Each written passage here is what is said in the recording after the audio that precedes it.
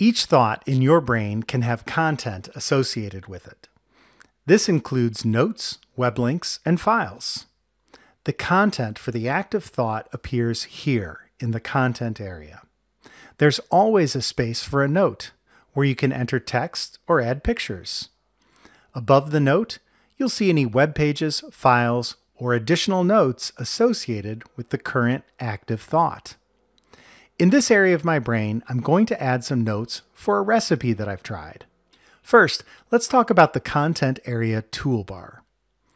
You have a button in the toolbar for a compact or expanded display. In compact display, all options are still available through drop-down menus.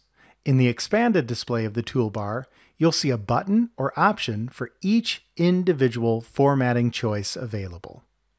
When you'd like to add some formatting to your notes, just select the text and apply the desired adjustment. Some of the key features in the toolbar include a text slider that will adjust the size of the text all at once. To apply paragraph styles, such as titles or headings, place your cursor anywhere in the line you'd like to change and select the desired style. There's no need to select or highlight the entire line. Paragraph styles can become helpful in large notes by collapsing or expanding sections of my note with the arrows on the left side of a formatted line, such as a title or heading. In addition to other formatting features that you're already familiar with, there are a few special features that I'd like to share. Checkboxes are convenient when you're making a list and you'd like to keep track of your progress. There's also a built-in command to insert the current date and time. TheBrain's Notes Editor features a smart paste command that will recognize images or links to URLs that are pasted into a note. For example, here's an image that I'd like to add into my note. I'll just copy and paste it in. I can then select and resize. You can also add other content to thoughts that goes beyond simple notes. Whether it's a web page or a document, you can add almost anything into your brain. Click the Attach button to see options for adding other attachments.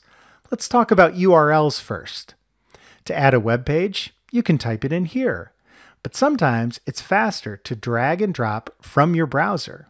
Just drag from the address line of your favorite browser into the Plex to create a new thought. Hover over the existing thought to add it as an attachment.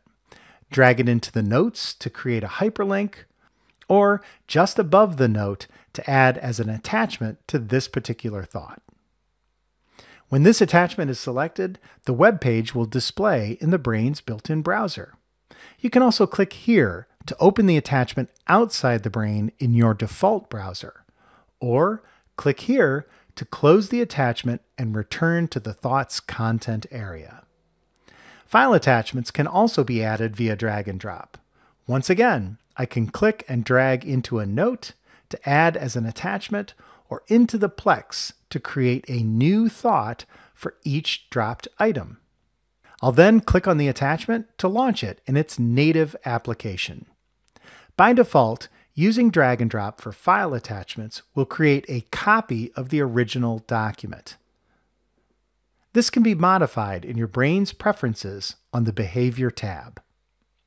In addition to adding existing files into your Brain, you can also create new files from scratch via the Attach button. New files can be created from the Add File from Template option. If you don't see the file type you're looking for, return to the Attach button and click on Template Help to modify your own template list with customized documents. Thoughts are not limited to just a single note.